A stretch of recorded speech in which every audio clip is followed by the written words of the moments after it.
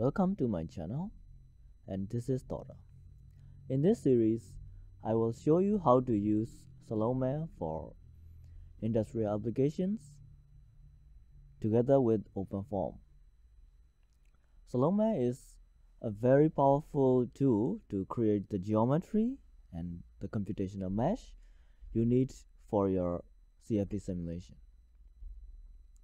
In the previous video, I showed you how to create this geometry from scratch, and in this video I will explain how to create a mesh in this Salome meshing.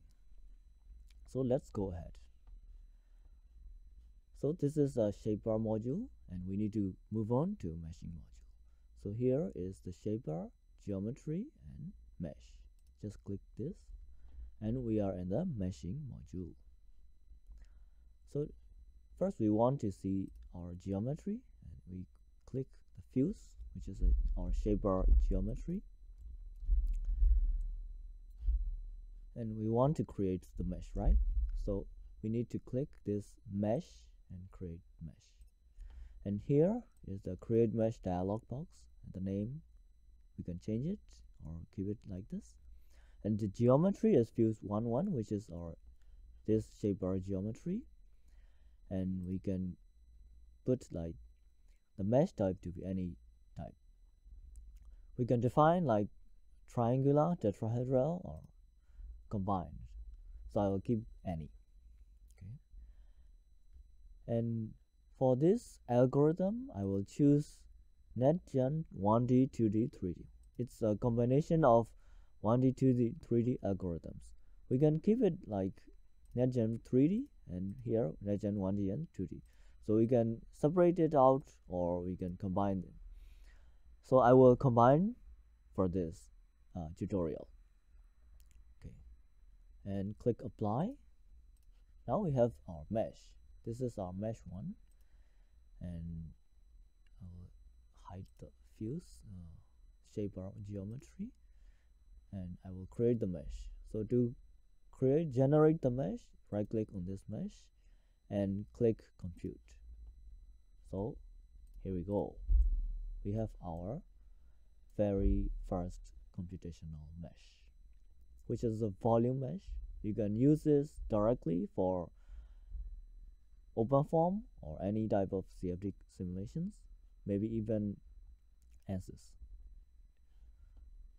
Okay, so we want to see the outside is looking good, but we want to see the inside, what's happening inside this mesh. So right click this and click the clipping. Okay, and I will delete this.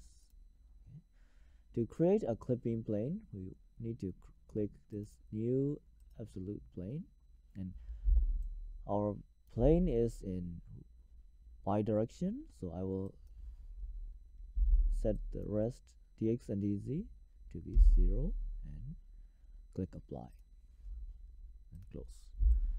So we have our inside of the mesh. We can see the mesh is 2 cores. Okay, we will deal it with later, but first we want to include a viscous layer mesh. So this mesh is totally tetrahedral, and there is no boundary layer mesh. We need a viscous prism layer, and I will going to be creating it. So right click this mesh and click the edit mesh.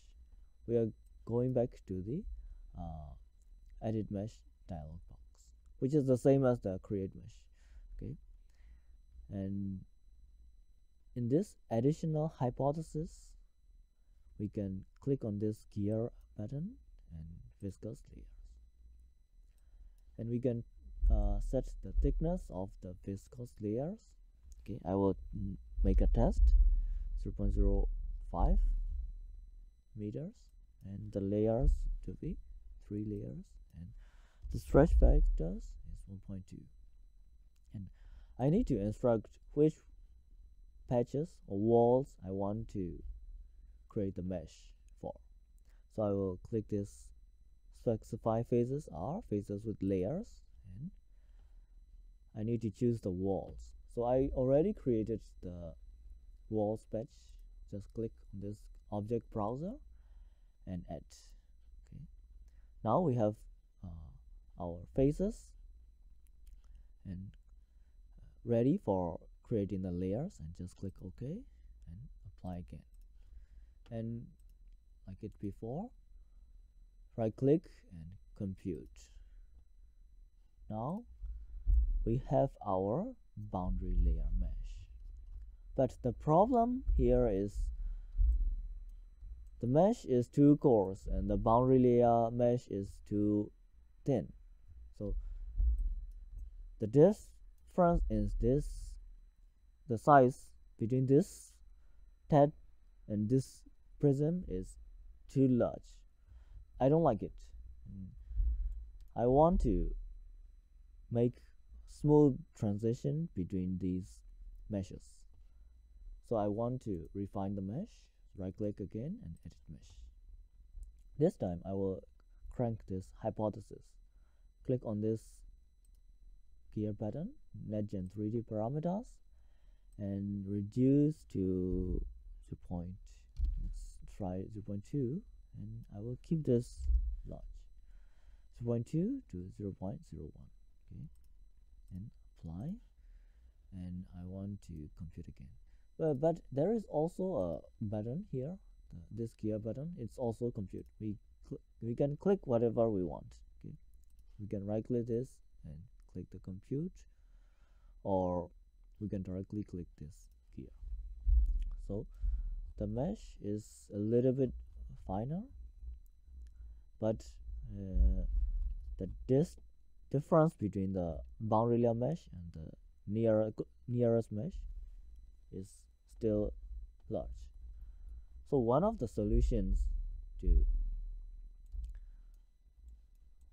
workarounds to make it simple is to refine only the surface of this wall. Okay, so I want to refine only this surface. So I need to create a sub mesh. So right click again and click create sub mesh, and we have our sub mesh. And here is the main mesh, is the mesh 1, which is our mesh, and the geometry we need to define it. So we want to create a sub mesh for the walls. So click the walls, and here it's coming in, and the walls is only a surface. So the submesh for this will be a 2D mesh, and we will use NetGen 1D 2D. And now I can set the parameters for 0.01, 0.02. Okay, and I can only generate this submesh. Just compute, and I think the size is still a little bit too big.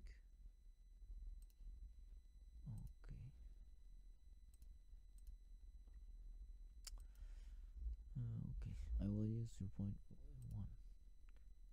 Apply, close, and let's try generating. Okay, this seems a little much finer. So I will create the main mesh. Right click the main mesh and compute. Now the main mesh is generated, and here we go.